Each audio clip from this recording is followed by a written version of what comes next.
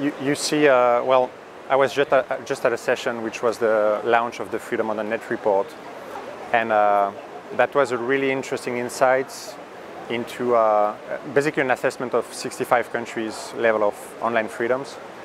And I mean, you see some worrying trends. In the past year, there have been new surveillance laws, even in democratic countries.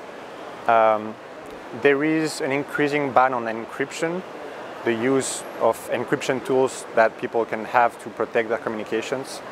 And that's, one of the visions of the Internet Society is that people should be able to protect their communications, and that's an element of trust. And obviously companies, I think, because they have such a big role as, mediating information between users, they can be, enablers of rights or threaten those rights. But I think that in the past few months, you've seen many companies actually step up, creating transparency reports related to government requests, pushing back on government asks to get user data. Many companies have enabled end-to-end encryption so that they cannot even provide that information if asked. So yeah, I think that could be some of those important issues.